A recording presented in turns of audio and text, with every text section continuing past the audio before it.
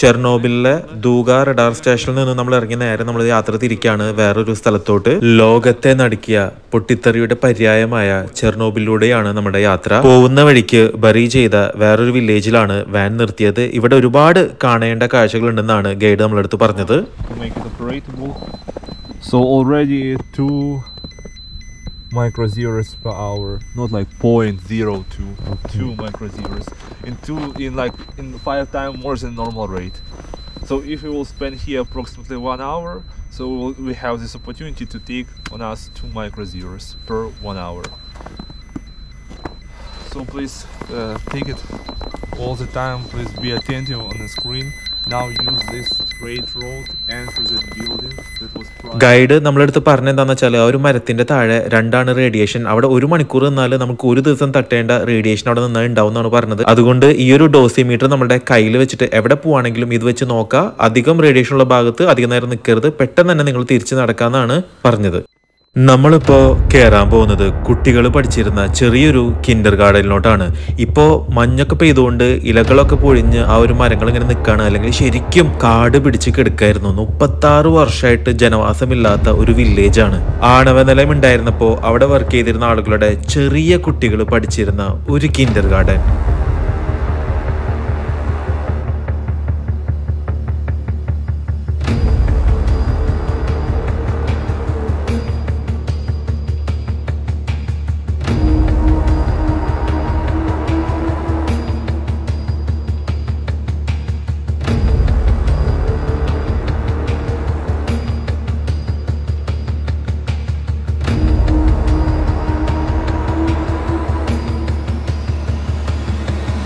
നൂറോളം കുട്ടികൾ പഠിച്ചിരുന്ന ചെറിയൊരു വിദ്യാലയം. സോവിയറ്റ് യൂണിയന്റെ കാലത്ത് വിദ്യാർത്ഥികളുടെ വിദ്യാഭ്യാസത്തിന് വേണ്ടിയിട്ട് വലിയ ശ്രദ്ധയാണ് അവർ കൊടുത്തിരുന്നത്. ചെറുപ്പം മുതലേ കുട്ടികളെ ചിട്ടയോടെ വളർത്തി കമ്മ്യൂണിസ്റ്റ് ചിന്തയുള്ള ദേശസ്നേഹമുള്ള പൗരന്മാരായിട്ട് വാർത്തെടുക്കുക എന്നുള്ള ഉദ്ദേശത്തിലാണ് ഇതൊക്കെ അവർ ചെയ്തിരുന്നത്.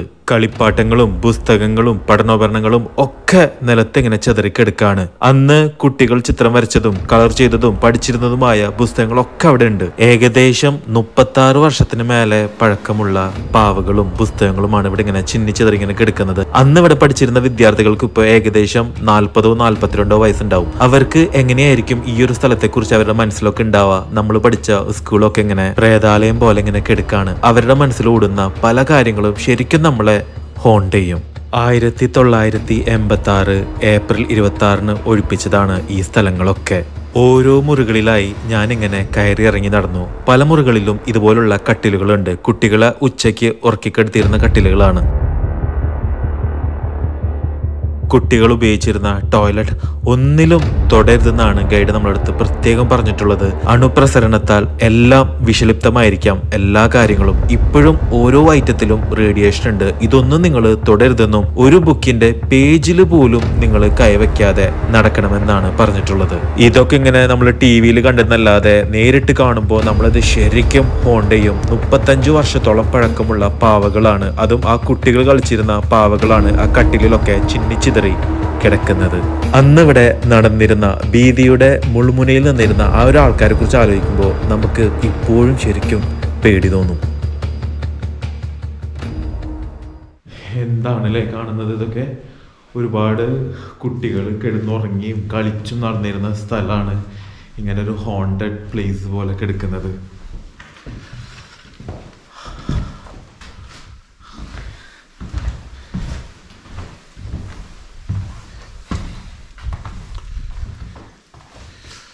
നമ്മളടുത്ത് ഈ ഒരു ഡോസിമീറ്റർ ഉണ്ട്. ഇതനുസരിച്ച് നമുക്ക് ഓരോ സ്ഥലത്തെയും നമുക്ക് അളക്കാം എത്രയാണ് ഇവിടെ റേഡിയേഷൻ ഉള്ളതെന്നൊക്കെ. വീണ്ടും നമ്മൾ വേറൊരു റൂമിൽ കയറിയപ്പോൾ ബങ്ക് ബെഡ്സ് ആണ്. അപ്പോൾ എനിക്ക് തോന്നുന്നു കുറച്ചുകൂടി വലിയ കുട്ടികളാണ് ഇവിടെ കിടന്നിരുന്നതെന്നുള്ളത്. കൂടെ അവർ കളിച്ച പാവകളും കിടന്ന തലയണകളും.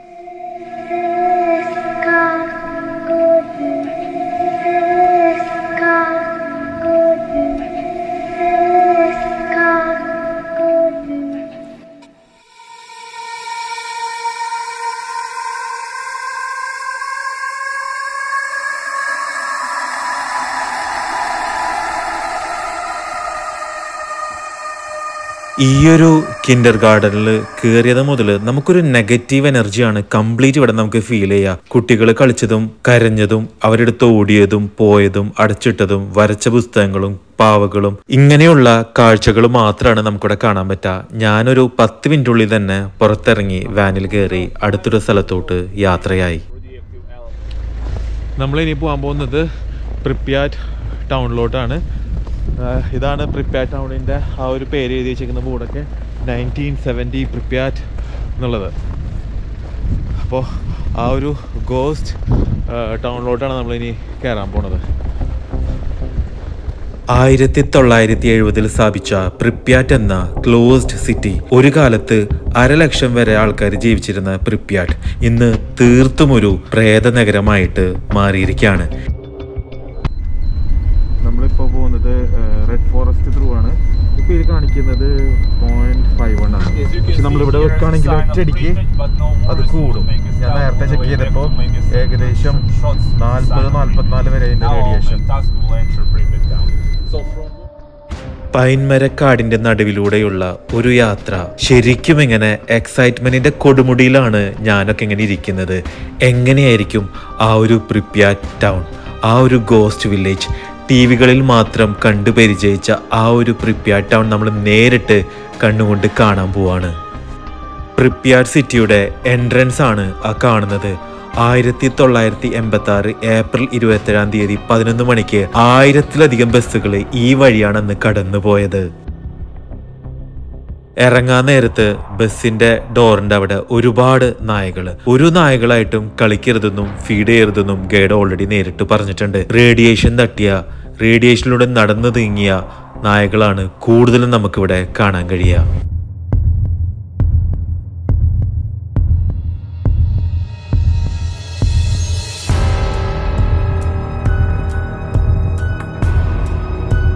ആ കാണുന്നതാണ് പ്രിപ്യാറ്റ് സിറ്റി. നമുക്കുള്ള പെർമിഷൻ എടുക്കാൻ വേണ്ടിയിട്ടാണ് ഗൈഡ് അങ്ങോട്ട് പോയത്.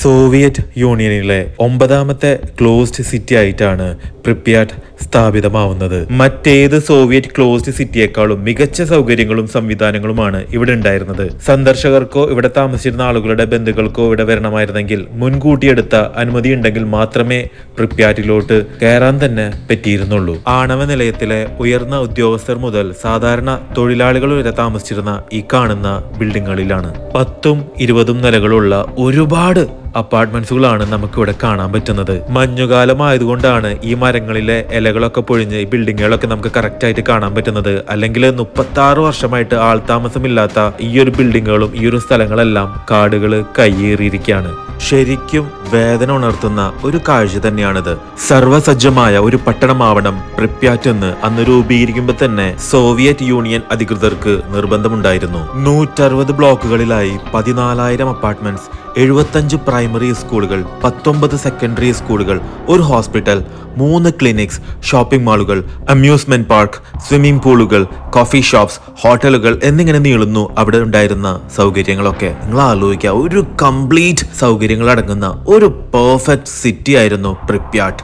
അവിടെയുള്ള ബിൽഡിങ്ങിന്റെ ഉള്ളിലൊന്നും കയറാനുള്ള ശരിക്കും അനുവാദമില്ല. എന്നാലും നമ്മൾ അതിന്റെ ഉള്ളിലോട്ടൊന്നും കൊണ്ടുപോയി കാണിക്കാന്ന് പുള്ളിക്കാരൻ പറഞ്ഞു. അതിന് വേണ്ടിയിട്ടാണ് വണ്ടി അവിടെ നിർത്തിയത്. ഞാനും ശരിക്കും എക്സൈറ്റഡ് ആയിരുന്നു എന്താണ് ആ ബിൽഡിങ്ങിന്റെ ഉള്ളിൽ നിന്ന് കാണാൻ വേണ്ടിയിട്ട്. പ്രിപ്യാറ്റ് നഗരത്തിന്റെ ഉള്ളിലുള്ള ഒരു സ്പോർട്സ് സെന്റർ ഏരിയ ആണ്. ആ ഒരു സ്പോർട്സ് സെന്റർ ബിൽഡിംഗ് ആണ് നമുക്ക് കാണിച്ചത്. അന്നത്തെ കാലത്ത് അത് ഇങ്ങനെയായിരുന്നു, ഇപ്പോൾ അത് ഇങ്ങനെയാണ് ഇരിക്കുന്നത്. 36 വർഷം കൊണ്ട് കംപ്ലീറ്റ് മാറി. അതിൻ്റെ ഉള്ളിലാണ് നമ്മൾ ഇനി കയറാൻ പോകുന്നത്.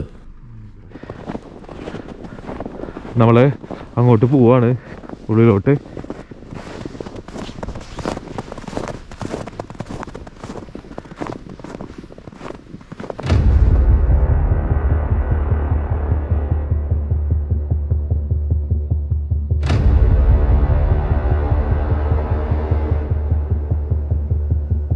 സോവിയറ്റ് യൂണിയൻ ഒളിമ്പിക്സുകളിൽ മെഡലുകൾ വാരിക്കൂട്ടിയ ഒരു കാലമുണ്ടായിരുന്നു. അതിനുള്ള താരങ്ങളെ വളർത്തിയെടുത്തിരുന്നത് ഇതുപോലെയുള്ള കേന്ദ്രങ്ങളിലൂടെയായിരുന്നു. അങ്ങനെയുള്ള സ്പോർട്സ് താരങ്ങളെ വളർത്തിയെടുക്കാമെന്ന ഉദ്ദേശത്തിൽ സോവിയറ്റ് യൂണിയൻ പണിത ഈയൊരു സ്പോർട്സ് കോംപ്ലക്സ് ഇന്നൊരു പ്രേതാലയമായിട്ട് മാറിയിരിക്കുകയാണ്.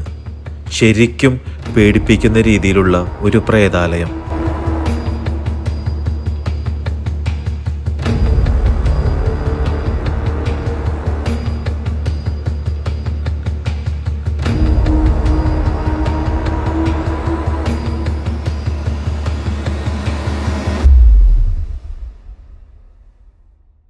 ഞാൻ ആ സ്റ്റെപ്പ് കയറി പോകുമ്പോൾ ഒരു നായ കൂടെ കയറി വന്നു.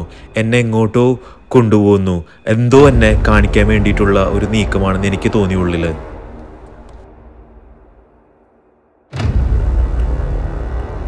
നേരെ കയറി ചെന്നത് വലിയൊരു ബാസ്കറ്റ്ബോൾ കോർട്ടിലോട്ടാണ്. മരപ്പലകകൾ കൊണ്ടുള്ള ഫ്ലോറിംഗ്. ബാസ്കറ്റ്ബോൾ, ഹാൻഡ്ബോൾ, ഷട്ടിൽ ബാറ്റുകൾ ഇതൊക്കെ കളിക്കാനുള്ള സൗകര്യങ്ങളാണ് ഈ ഒരു ഹാളിൽ ഉണ്ടായിരുന്നത്. ഏത് കാലത്തുള്ളതാണ് നോക്കിയേ. ആ ലൈറ്റും ആ സെറ്റപ്പുകളൊക്കെ 86-ത്തെ സെറ്റപ്പാണ് ഈ കാണുന്നത്. അത്രയധികം അഡ്വാൻസ്ഡ് ആയിട്ടുള്ള അപ്പാർട്ട്മെൻറ്റ്സും അവരുടെ ആക്ടിവിറ്റീസിന് വേണ്ടി പണിതാണ്. എടുക്കുന്ന കെടുപ്പ് നോക്ക്. ഞാൻ വീണ്ടും ഉള്ളിലോട്ട് തന്നെ നടന്നു. എന്താണ് അവിടെ കാണാനുള്ളതെന്ന് അറിയാൻ വേണ്ടിയിട്ട്. ആ ഒരു നായ എനിക്ക് വഴി തെളിക്കുന്നുണ്ടായിരുന്നു. നേരെ കയറി ചെന്നത് ഒരു സ്വിമ്മിംഗ് പൂൾ ഏരിയയിലോട്ടാണ്. ഒരു സ്വിമ്മിംഗ് പൂളാണ് ഈ കാണുന്നത്.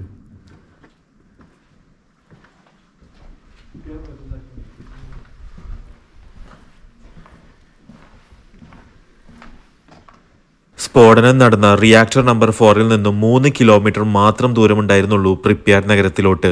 സ്ഫോടനം നടന്നു എന്ന് അറിയാമായിരുന്നെങ്കിലും അവിടെ താമസിക്കുന്നവർക്ക് അണുവികരണം എന്ന അപകടത്തെക്കുറിച്ച് ആർക്കും വലിയ ധാരണയൊന്നും ഉണ്ടായിരുന്നില്ല.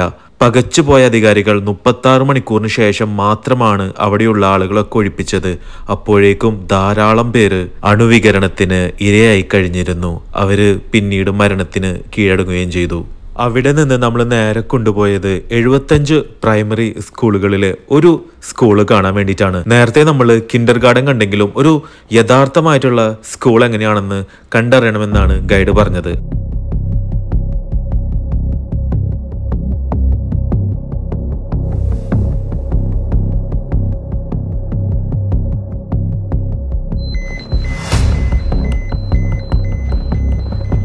ഡോസിമീറ്ററിൽ ഹൈ റേഡിയേഷൻ ആണെന്ന് ഇങ്ങനെ അതിൻ്റെ ഒച്ച കാണിക്കുന്നുണ്ട്. നമ്മളിങ്ങനെ വാൺ ചെയ്ത് ഇൻഡിക്കേറ്റ് ചെയ്തിട്ടാണ് മുന്നിലോട്ട് നടക്കുന്നത്.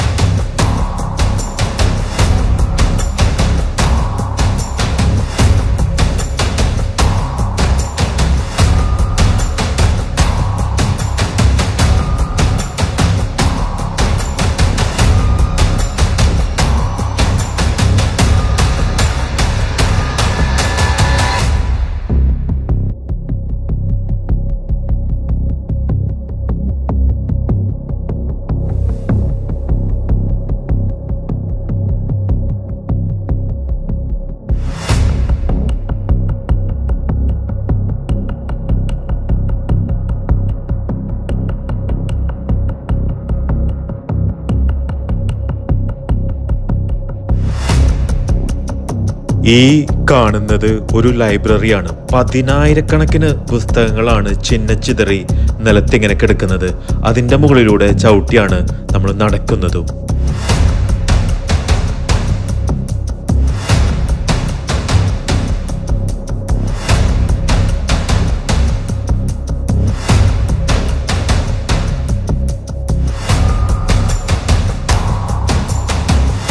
കുട്ടികൾ കളിച്ചിരുന്ന ബാസ്കറ്റ്ബോൾ, ഹാൻഡ്ബോൾ കോർട്ടുകൾ, അവരുടേതായിട്ടുള്ള മ്യൂസിക് റൂം, ആ ഒരു ചെയറുകളും ആ ഒരു മ്യൂസിക് ഉപകരണങ്ങളും ഒക്കെ ഇപ്പോഴും അവിടെ നമുക്ക് കാണാൻ പറ്റും. അവർക്ക് തന്നെ പുറത്ത് കളിക്കാനായിട്ട് ഒരുപാട് സൗകര്യങ്ങൾ വേറെയും. ഇതൊക്കെ കാണുമ്പോൾ ശരിക്കും നമ്മളിങ്ങനെ ആലോചിച്ചു പോകും, നമ്മളുടെ കുട്ടികളൊക്കെ എത്ര ഭാഗ്യവന്മാരാണ്. ഇവിടെ കളിച്ചതും വളർന്നതുമായ കുട്ടികൾ ഇന്ന് എവിടെയോ ആയിരിക്കും. ചിലര് റേഡിയേഷൻ കൊണ്ട് മരിച്ചിട്ടുണ്ടാവാം. വല്ലാത്തൊരു ഏരിയ തന്നെ. നമ്മൾ പെട്ടെന്ന് ആലോചിക്കുക, എങ്ങനെ ഉണ്ടായിരുന്ന സ്ഥലമാണ്, എത്രയൊക്കെ ആൾക്കാരുടെ സ്വപ്നമായിരുന്നു. അതായത് ആലോചിക്കുക, ഒറ്റ ദിവസം കൊണ്ട് ഏകദേശം 50,000 ആൾക്കാരെയാണ് ഒരൊറ്റ ദിവസം കൊണ്ട് ഈ ഒരു കംപ്ലീറ്റ് പ്രിപ്യാറ്റ് എന്ന് പറയുന്ന വില്ലേജിൽ നിന്ന് മാറ്റിയത്.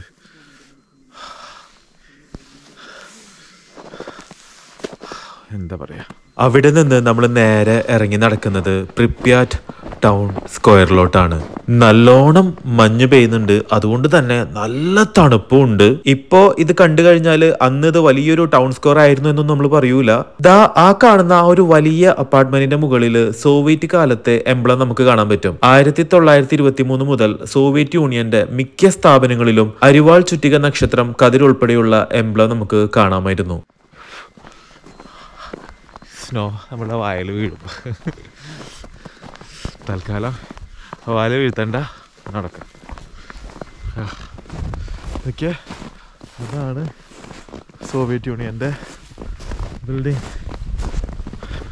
പ്രിപ്യാറ്റ് ടൗൺ സ്ക്വയറിലെ പ്രധാനപ്പെട്ട ഒരു സൂപ്പർ മാർക്കറ്റാണ് ഈ കാണുന്നത്. ഞാൻ ഇന്നലെ കറങ്ങി നടന്ന കീവിലെ ഇൻഡിപെൻഡൻസ് സ്ക്വയർ ആണ് ഇത് കണ്ടപ്പോൾ എനിക്ക് ഓർമ്മ വന്നത്. എത്ര പ്രൗഢമായി നിന്നിരുന്ന ഒരു സ്ഥലമാണ് വിജനമായി ഇങ്ങനെ കിടക്കുന്നത്. സ്ക്വയറിന്റെ ചുറ്റുമുള്ള പടവുകളൊക്കെ നമുക്ക് കാണാൻ പറ്റും. 1986 ഏപ്രിൽ 26 വരെ ഒരുപാട് ആളുകൾ വന്നിരുന്ന സ്ഥലമാണ്. സൂപ്പർ മാർക്കറ്റിന്റെ ഇന്നത്തെ കാഴ്ച ഇതാണ്. ഫ്രീസറുകളും ഷെൽഫുകളും ഒക്കെ ചിതറിക്കെടുക്കുന്നു. നഗരത്തിൽ നിന്നും ആളൊഴിഞ്ഞു പോയതിന് വർഷങ്ങൾക്ക് ശേഷം ഇവിടെ ശേഷിച്ച സാധനങ്ങളൊക്കെ കൊള്ളയടിക്കപ്പെട്ടിരുന്നു. 1989 സോവിയറ്റ് യൂണിയൻ തകർന്നതോടുകൂടെ ഇവിടെയുള്ള കാവലും പ്രിപ്യാറ്റിലേക്കുള്ള ചെക്ക് പോസ്റ്റും ഒക്കെ പ്രവർത്തനരഹിതമായി. അതോടെ മോഷ്ടാക്കൾ ഈ നഗരത്തിലോട്ട് വന്ന് അവിടെയുള്ള വിലപിടിപ്പുള്ള എല്ലാ സാധനങ്ങളും കൊള്ളയടിച്ചു. അണുവികരണമുള്ള ഉപകരണങ്ങളാണെന്നറിയാതെ ഉക്രൈനിലെ ഏതോ ഗ്രാമത്തിലെ പാവപ്പെട്ടവർക്ക് മോഷ്ടാക്കൾ അത് വിൽക്കുകയും ചെയ്തു. മാരകമായിട്ടുള്ള ക്യാൻസർ ആണ് തങ്ങൾ വില കൊടുത്ത് വാങ്ങിക്കുന്നതെന്നറിയാതെ പിന്നീട് ആ പാവങ്ങൾ മരണത്തിന് കീഴടങ്ങുകയും ചെയ്തിട്ടുണ്ടാവാം. ഗൈഡ് നമുക്ക് പഴയ കാലത്തെ ആ ഒരു ഫോട്ടോയും ഇപ്പോഴത്തെ അവസ്ഥയും നമുക്ക് വ്യക്തമായിട്ട് എല്ലാം കാണിച്ചും പറഞ്ഞൊക്കെ തന്നിരുന്നു.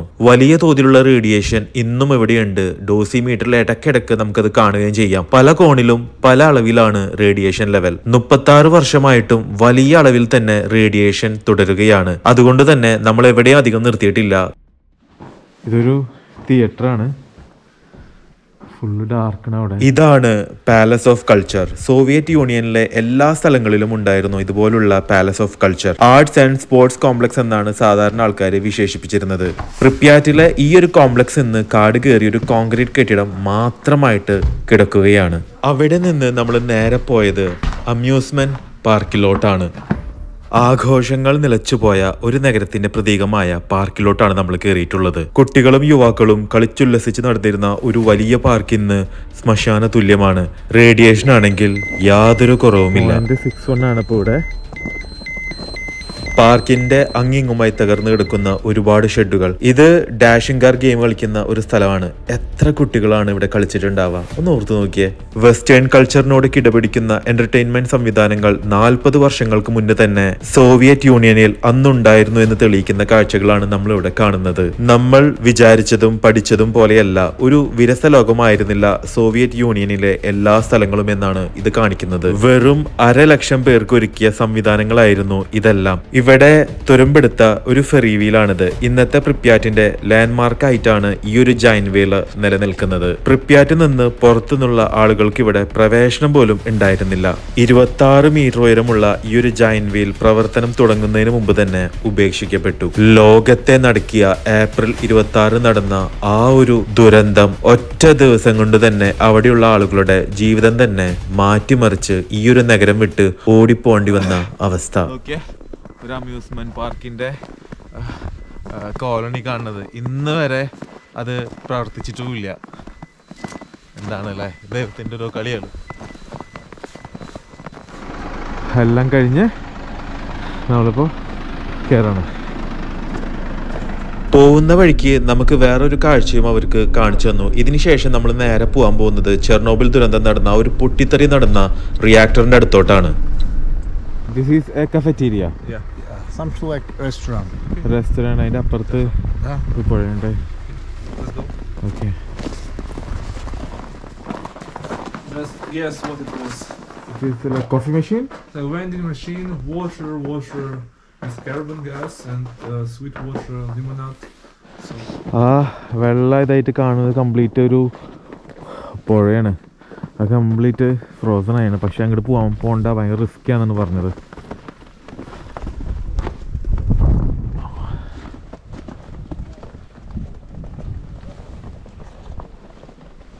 ഇതാണ് ഇവിടുത്തെ ഹോസ്പിറ്റൽ. ഈ ഹോസ്പിറ്റലിൻ്റെ ഉള്ളിലാണ് ഫയർ ഫൈറ്റേഴ്സിനൊക്കെ ട്രീറ്റ് ചെയ്തിരുന്നത്. പിന്നെ അത് മാത്രമല്ല, ഇതിൻ്റെ ബേസ്മെൻറ്റിൽ അവർ ഉപയോഗിച്ചിരുന്ന ജാക്കറ്റൊക്കെ ഇതിൻ്റെ താഴെയുണ്ട്. അപ്പോൾ അതിലൊക്കെ നല്ല റേഡിയേഷൻ ഉണ്ട്. പിന്നെ പല ആൾക്കാരും ഈ വീഡിയോസ് എടുക്കാനൊക്കെ വേണ്ടിയിട്ട് അതിൻ്റെ താഴെ ഇറങ്ങിപ്പോയി ആ ജാക്കറ്റൊക്കെ ഇട്ട് ഇവിടെ എവിടെയൊക്കെയോ ഇട്ടിട്ടൊക്കെ ഉണ്ട്. അപ്പോൾ നമ്മളത് ചവിട്ടിക്കഴിഞ്ഞാൽ നമുക്കത് പ്രശ്നമാണ്. നമ്മളുടെ മേത്തും ആ റേഡിയേഷൻ ഉണ്ടാവും, നമ്മളത് അനുഭവിക്കേണ്ടി വരും. അപ്പോൾ അതുകൊണ്ട് അങ്ങോട്ട് ഉള്ളിലേക്കൊന്നും കയറണ്ടെന്നാണ് പറഞ്ഞത്. പിന്നെ അത് മാത്രമല്ല, ഇവിടുത്തെ ഫയർ ഫൈറ്റേഴ്സിനെ ഞാൻ നേരത്തെ കാണിച്ചിരുന്ന ആ ഒരു ഫയർ ഫൈറ്റേഴ്സ് ഉണ്ടല്ലോ നേരത്തെ, ഇവിടുന്ന് ഹെലികോപ്റ്റർ വന്നിട്ട് ഇവിടെ നിന്നാണ് അവരങ്ങോട്ട് കൊണ്ടുപോയത്. ഞാൻ നിങ്ങൾക്ക് പ്രിപ്യാർ നഗരത്തിന്റെ ഒരു ഡ്രോൺ ഷോട്ട് കാണിച്ചു തരാം. ഇത് ഞാൻ എടുത്തല്ല, എന്നാലും നിങ്ങൾക്ക് കാണാൻ വേണ്ടി മാത്രമാണ് ഈ ഒരു വീഡിയോ. എങ്ങനെ ആയിരുന്നു എന്നറിയാനായിട്ട്.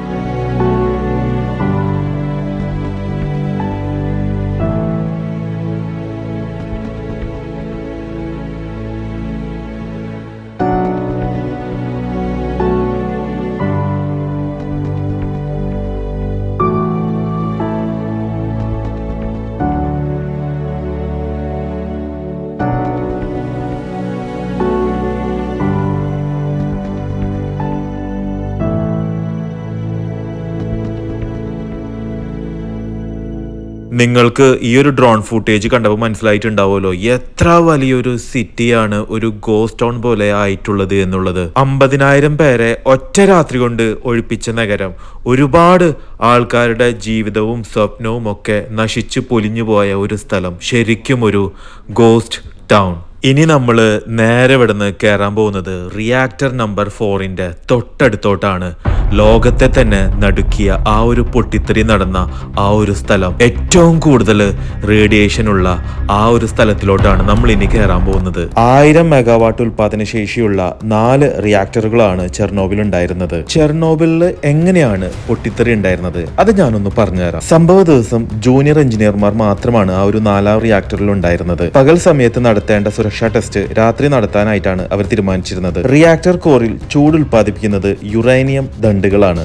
ജലം റിയാക്ടർ കോറിൽ കടന്നു പോകുമ്പോൾ അത് നീരാവിയായി മാറുകയും ആ നീരാവി ഉപയോഗിച്ച് മറ്റു താപവൈദ്യുത നിലയങ്ങളെ പോലെ ടർബൈൻ തിരിച്ച് വൈദ്യുതി ഉണ്ടാക്കുകയാണ് ന്യൂക്ലിയർ പവർ പ്ലാന്റിലും ചെയ്യുന്നത്. യുറാനിയത്തിൽ നിന്നുള്ള താപ ഉൽപാദനത്തെ നിയന്ത്രിക്കുന്നത് പ്രത്യേക നിയന്ത്രണ ദണ്ടുകൾ ഇറക്കി വെച്ചാണ്. പൊട്ടിത്തെറിക്ക് 2.5 മണിക്കൂർ മുമ്പ് പരിശോധനക്കായി ഒരു ഓപ്പറേറ്റർ റിയാക്ടറിനെ കുറഞ്ഞ ഉൽപാദനത്തിലേക്ക് താഴ്ത്തി മറ്റൊരാൾ കോറിലെ ജലൊഴുക്ക് തടഞ്ഞ് പരിശോധന തുടങ്ങി. പ്രധാന ജലക്കുഴൽ ഒഴിവാക്കി ബാക്കപ്പ് പമ്പുകൾ പ്രവർത്തിക്കുന്നു എന്ന് ഉറപ്പുവരുത്തുകയായിരുന്നു ഈ ഒരു ഓപ്പറേറ്റർ. ബാക്കപ്പ് പമ്പിലൂടെ ധാരാളമായി ജലം കോറിലെത്തിയതോടെ നീരാവിയുടെ ഉൽപാദന തോത് വളരെയധികം കുറയുകയും ടർബൈൻ പ്രവർത്തനരഹിതമാവുകയും ചെയ്തു. പെട്ടെന്ന് നീരാവി ഉൽപാദനം കൂട്ടാൻ വേണ്ടിയിട്ട് ഒരു ഓപ്പറേറ്റർ കോറിൽ നിന്നും കൂടുതൽ നിയന്ത്രണ ദണ്ടുകൾ നീക്കം ചെയ്തു. കുറഞ്ഞത് 26 നിയന്ത്രണ ദണ്ടുകൾ എപ്പോഴും വേണ്ടതാണ്. പരിചയം കുറഞ്ഞ ഓപ്പറേറ്റർ വെറും 6 എണ്ണം മാത്രമേ വെച്ചുള്ളൂ. ഇതുകൊണ്ട് റിയാക്ടർ ക്രമാതീതമായി ചൂടാവാൻ കാരണമായി. ഇത് ഓപ്പറേറ്റിംഗ് റൂമിൽ കാണിക്കുകയും ചെയ്തു. പക്ഷേ അവിടെ ഉണ്ടായിരുന്ന ഓപ്പറേറ്റർമാർക്ക് എന്ത് ചെയ്യണമെന്ന് അറിയില്ലായിരുന്നു. അതോടെ ഇന്ധനദണ്ട് തകർന്നു. റിയാക്ടറിന്റെ 2000 ടൺ ഭാരമുള്ള മുകൾ മൂടി തകർത്തുകൊണ്ട് ഭീകരമായ പൊട്ടിത്തെറി സംഭവിക്കുകയും ചെയ്തു. ശക്തമായ റേഡിയേഷൻ ഉണ്ടാക്കുന്ന അവശിഷ്ടങ്ങളാണ് അന്ന് പൊട്ടിത്തെറിയിൽ മാത്രം അന്തരീക്ഷത്തിൽ വ്യാപിച്ചത്. 1 കിലോമീറ്റർ ഉയരത്തിലാണ് ആദ്യ മിനിറ്റുകളിൽ ആകാശത്തേക്ക് തീ പടർന്നത്. 200 ടൺ റേഡിയോ ആക്റ്റീവ് ലാവ തകർന്ന റിയാക്ടറിലും കിടന്നു. അതിരുകളില്ലാത്ത ആകാശത്തിലൂടെ ആണവ കിരണങ്ങൾ അതിവേഗം സഞ്ചരിച്ചു. 3-ാം ദിവസം പോളണ്ടിലും 10-ാം ദിവസം ഇന്ത്യയിൽ വരെ ആ ഒരു കിരണങ്ങൾ എത്തി. അങ്ങനെ നിരവധി രാജ്യങ്ങളിലോട്ട്. നേരെ ലെഫ്റ്റിൽ കാണുന്ന തിളങ്ങുന്ന ആർച്ച് രൂപത്തിൽ കാണുന്നതാണ് പൊട്ടിത്തെറിച്ച 4-ാം നമ്പർ റിയാക്ടർ. പൊട്ടിത്തെറിക്ക് മുമ്പ് ഇങ്ങനെയായിരുന്നു റിയാക്ടർ ഉണ്ടായിരുന്നത്. 200 ടൺ യുറാനിയവും 1 ടൺ മാരകമായ പ്ലൂട്ടോണിയവും ഇപ്പോഴും 4-ാം റിയാക്ടറിൽ ഉണ്ടെന്നാണ് പറയുന്നത്. അണുപ്രസരണം പരമാവധി തടയുക എന്ന ലക്ഷ്യത്തോടെയാണ് തകർന്ന റിയാക്ടറിന്റെ മേൽ ഈ ഒരു സ്റ്റീൽ കവചം സ്ഥാപിച്ചത്. 20,000-ത്തിലധികം സ്റ്റീൽ ആർച്ചുകൾ ഉപയോഗിച്ചിട്ടാണ് 2017 ഇതിന്റെ പണി പൂർത്തിയാക്കിയത്. 30 നില കെട്ടിടത്തിന്റെ ഉയരമുണ്ട് ഈ ഒരു സ്റ്റീൽ കവചത്തിന്. ഇതുകൊണ്ടൊന്നും അണുവികരണം പൂർണ്ണമായി തടയാനായിട്ടില്ല. അടുത്ത 100 വർഷത്തേക്ക് മാത്രമാണ് ഈ ഒരു പ്രൊട്ടക്ഷൻ. നമ്മളിപ്പോ വന്നിട്ടുള്ളത് ഭൂമിയിൽ തന്നെ അല്ലെങ്കിൽ ചരിത്രത്തിൽ തന്നെ ഏറ്റവും വലിയ ദുരന്തം നടന്ന റിയാക്ടർ നമ്പർ 4ന്റെ ഫ്രണ്ടിലാണ്. വളരെ തൊട്ടടുത്താണ് നമ്മൾ നിൽക്കുന്നത്. പൊട്ടിത്തെറിച്ചിട്ട് ഇതിനെ പ്രൊട്ടക്ട് ചെയ്യാൻ വേണ്ടിയിട്ട് ഏകദേശം 2 ബില്യൺ യൂറോസ് ആണ് ഇതിനുവേണ്ടി ചെലവാക്കിയിട്ടുള്ളത്. ആ പൊട്ടിത്തെറിച്ച ന്യൂക്ലിയർ പവർ പ്ലാന്റിന്റെ ഉള്ളിലാണുള്ളത്. കാരണം അതിന്റെ ഉള്ളിൽ നിന്നുള്ള റേഡിയേഷൻ പുറത്തേക്ക് വരാണ്ടിരിക്കാൻ വേണ്ടിയിട്ടൊക്കെ. The monument four liquidator of the Chernobyl എന്ന മോണ്യുമെന്റ് ആണ് ഫ്രണ്ടിൽ നമുക്ക് കാണുന്നത്. ആണവ നിലയം സുരക്ഷിതമല്ലെന്ന സന്ദേശം ആദ്യമായി ലോകത്തിന് നൽകിയ ചെർണോബിലിലെ സ്മാരക ശില്പം. ദുരന്തത്തിൽ മരിച്ചവർക്കും തുടർ ദിവസങ്ങളിൽ ആണവ വികിരണം തടയുന്നതിന് സാഹസികമായ പ്രവർത്തനങ്ങളിൽ ഏർപ്പെട്ട പിന്നീട് മരിച്ചവർക്കും വേണ്ടിയിട്ടാണ് ഈ ഒരു സ്മാരകം സമർപ്പിച്ചിട്ടുള്ളത്. എനിവേ, ഇതിന്റെ കൂടുതൽ വിശേഷങ്ങൾ എല്ലാ കാര്യങ്ങളും നിങ്ങൾ അറിഞ്ഞല്ലോ. ഇതിനെക്കുറിച്ച് കുറേ കാര്യങ്ങൾ ഇനിയും പറയാനുണ്ട്. ഞാൻ വഴിയെ പറഞ്ഞുതരാം. ഒരിക്കലും തകരില്ല എന്ന ആത്മവിശ്വാസത്തോടെ നിർമ്മിച്ച ഈയൊരു ആണവ നിലയം 31 പേരുടെ ജീവനാണ് പൊട്ടിത്തെറിച്ചപ്പോൾ തന്നെ എടുത്തത്. 8000 പേര് മരിച്ചു എന്നാണ് സ്വാതന്ത്ര്യം കിട്ടിയതിന് ശേഷം ഉക്രൈനും വെളിപ്പെടുത്തിയത്. എന്നാൽ ലോകാരോഗ്യ കണക്ക് പ്രകാരം ചെർണോബിൽ സമ്മാനിച്ച ക്യാൻസർ 30,000 മുതൽ 60,000 വരെയുള്ള ആളുകളുടെ ജീവൻ എടുത്തെന്നാണ് പറയുന്നത്. പൊട്ടിത്തെറിച്ച റിയാക്ടറിന്റെ ഏറ്റവും അടുത്തായതുകൊണ്ട് തന്നെ 5 മിനിറ്റിനേക്കാളും കൂടുതൽ നിൽക്കാനായിട്ട് അവർ സമ്മതിച്ചതുമില്ല. ഈയൊരു പൊട്ടിത്തെറിയുടെ ഭവിഷ്യത്തൊന്നും അറിയാതെ അന്ന് ഇവിടെ വന്ന് സ്വന്തം ജീവന് പോലും വില കൊടുക്കാതെ പണിയെടുത്ത ഫയർ ഫൈറ്റേഴ്സിനെയാണ് ഞാൻ ഇന്ന് ഓർത്തു പോകുന്നത്.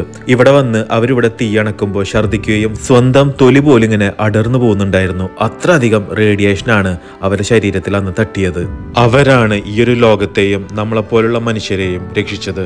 വലിയൊരു സല്യൂട്ട് ഉണ്ട്. തിരിച്ച് നമ്മൾ പോകുമ്പോൾ മനസ്സിൽ വല്ലാത്തൊരു നീറ്റല്. അവരെ കുറിച്ച് ആലോചിക്കുമ്പോൾ എന്തോ ഒരു വിഷമം പറഞ്ഞറിയിക്കാൻ പറ്റുന്നില്ല. ഇതിലേക്കൂടെ നമ്മൾ പോകുമ്പോൾ നമുക്ക് കാണാൻ പറ്റുന്നത് ആ ഒരു 4-ാം നമ്പർ റിയാക്ടർ ഇങ്ങനെ കവർ ചെയ്തിട്ടുള്ളതാണ്. 1-ാം നമ്പറും 2-ാം നമ്പറും 3-ാം നമ്പറും തൊട്ടടുത്ത് തന്നെ ഉണ്ട്. 5-ാമത്തെ റിയാക്ടറിന്റെ നിർമ്മാണം 70% പൂർത്തിയായ സമയത്താണ് 4-ാം റിയാക്ടർ പൊട്ടിത്തെറിച്ചത്. 2015 1ഉം 2ഉം 3ഉം റിയാക്ടർ ഡീകമ്മീഷൻ ചെയ്ത് കംപ്ലീറ്റ്ലി എല്ലാം നിർത്തലാക്കിയത്. ഈ മഞ്ഞ് പുതഞ്ഞ് കിടക്കുന്നത് ഒരു കനാലാണ്. ആ കനാലിന്റെ മറുകരയിൽ കാണുന്നതാണ് റിയാക്ടർ നമ്പർ 5. 1986, അതായത് പൊട്ടിത്തെറിച്ച വർഷം തന്നെ ഒക്ടോബറിലാണ് ഇതിന്റെ പ്രവർത്തനം ആരംഭിക്കേണ്ടിയിരുന്നത്. കുറച്ചു നേരം ആ കാഴ്ചകളും മറ്റുള്ള കാര്യങ്ങളൊക്കെ ആലോചിച്ച് അവിടെ തന്നെ നിന്നു. ഇനി നമുക്ക് ഭക്ഷണമാണ് കഴിക്കേണ്ടത്. കാരണം ഏകദേശം 3:30 മണിയായി, ഒന്നും തന്നെ കഴിച്ചിട്ടില്ല.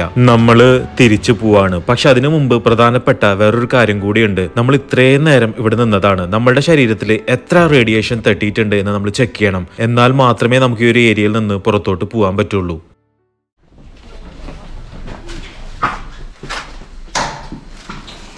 Okay, basically we need to stand right over here, put our arms, wait 5 seconds, you will see the second light cheese, that means clean, so you can go.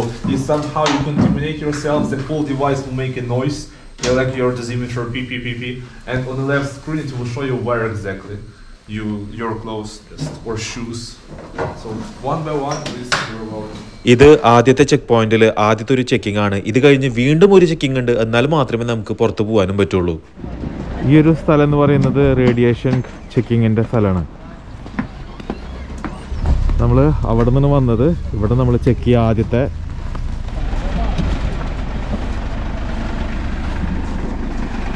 ഇനി അടുത്തൊരു ചെക്ക് പോയിന്റ് ഉണ്ട്. പക്ഷെ അതിന് മുന്നായിട്ട് നമുക്ക് ഭക്ഷണം കഴിച്ചിട്ടാണ് അങ്ങോട്ട് എത്താൻ പറ്റുക. അപ്പോൾ ആദ്യം തന്നെ ഭക്ഷണം കഴിക്കുക. നല്ല വിശപ്പുണ്ട്, കുറേ നടന്നു. $10 അഡ്വാൻസ് ആയത് പേ ചെയ്തെങ്കിൽ മാത്രമേ നമുക്ക് ഇവിടെ ഇറങ്ങി ഭക്ഷണം കഴിക്കാനൊക്കെ പറ്റുള്ളൂ. അല്ലാന്നുണ്ടെങ്കിൽ നിങ്ങൾ ക്യാഷ് കൊടുത്ത് കഴിക്കണമെന്നുണ്ടെങ്കിൽ കൂടുതൽ പൈസയാവും. അതുകൊണ്ട് ടിക്കറ്റ് ബുക്ക് ചെയ്യുമ്പോൾ തന്നെ നിങ്ങൾ ലഞ്ചിന് $10 കൊടുത്തിട്ട് തന്നെ നിങ്ങൾ ബുക്ക് ചെയ്യുക. കഫേ ദസിയാത്ക എന്നാണ് ഇതിന്റെ പേര്. എന്തായാലും വല്ലാത്തൊരു എക്സ്പീരിയൻസ് തന്നെയായിരുന്നു ചെർണോബിൽ പോലെയുള്ള ഒരു സ്ഥലത്തോട്ടുള്ള യാത്ര എന്ന് പറയുന്നത്. അതിങ്ങനെ മനസ്സിലിങ്ങനെ ആലോചിച്ചിട്ട് തന്നെയാണ് ഈ ഒരു കഫേയുടെ ഉള്ളിലോട്ട് നമ്മൾ ഭക്ഷണം കഴിക്കാനായിട്ട് കയറി പോകുന്നതും.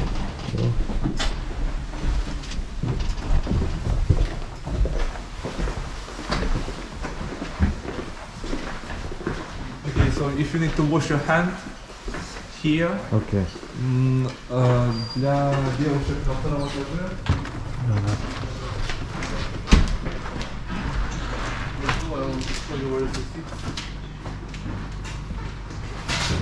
സൂപ്പും ബ്രെഡും ജ്യൂസും സ്വീറ്റും മാഷ്ഡ് പൊറ്റാറ്റോയും അതേപോലെ തന്നെ ഒരു ബീഫ് സ്റ്റേക്കുമാണ് ഉണ്ടായിരുന്നത്. നല്ല വിശപ്പുള്ളതുകൊണ്ട് നല്ല ടേസ്റ്റ് ഉണ്ടായിരുന്നു. വാരി വാരി കുടിച്ചിട്ടാണ് ഫുള്ള് തീർത്തത്. വീണ്ടും ഒരു ഗ്ലാസ് കിട്ടണമെന്നുണ്ടായിരുന്നു, പക്ഷെ കിട്ടിയില്ല നമുക്ക്. അപ്പോൾ ഭക്ഷണം കഴിച്ച് നല്ല വിശപ്പുണ്ടായതുകൊണ്ട് ടേസ്റ്റ് ഒന്നും ഒരു പ്രശ്നമില്ലായിരുന്നു, അടിപൊളിയായിരുന്നു. ഇനിയിപ്പോൾ നമ്മൾ തിരിച്ചു പോവാണ്. പോണ വഴിക്ക് നേരത്തെ നമ്മൾ ഒരു പ്രാവശ്യം ചെക്ക് ചെയ്തിട്ടുണ്ടായിരുന്നു റേഡിയേഷൻ, അതുകൊണ്ട് ചെക്ക് ചെയ്യും. അതുകൊണ്ട് നമ്മൾ നേരെ നമ്മുടെ കീവിൽ പോവാണ്. അപ്പോൾ എന്തായാലും നിങ്ങൾക്ക് ഈ ഒരു ചെർണോബിലിനെ കുറിച്ചിട്ടുള്ള വ്ളോഗ് ഇഷ്ടപ്പെട്ടെന്ന് വിചാരിക്കുകയാണ്. നല്ല ഡീറ്റെയിൽഡ് ആയിട്ട് പരമാവധി ഞാൻ മാക്സിമം പറയാൻ ശ്രമിച്ചിട്ടുണ്ട്. അപ്പോൾ എന്തായാലും കീപ് സപ്പോർട്ടിങ്. ഇതുപോലുള്ള വീഡിയോസ് ഇനി വരും. Okay, thank you, by. ഇതാണ് നമ്മളുടെ കഴുത്തിലുണ്ടായിരുന്ന ഗിഗ കൗണ്ടർ. അപ്പോൾ എൻ്റെ എന്ന് പറയുന്നത് 1 ആണ്. അപ്പോൾ 2 വരെ നമുക്ക് എന്തായാലും പോകാം, ഒരു കുഴപ്പമില്ല എന്ന് പറഞ്ഞു. അപ്പം നമ്മൾ ടോട്ടൽ റേഡിയേഷൻ ഇതാണ് ഉണ്ടായിരുന്നത്. നമ്മൾ ഫ്ലൈറ്റിലൊക്കെ പോകുമ്പോൾ ഏകദേശം 2 വരെ ആവാറുണ്ട്. പക്ഷേ ഇന്നുണ്ടായിരുന്ന നമ്മുടെ റേഡിയേഷൻ എന്ന് പറയുന്നത് 1 ആണ്. ഓക്കെ.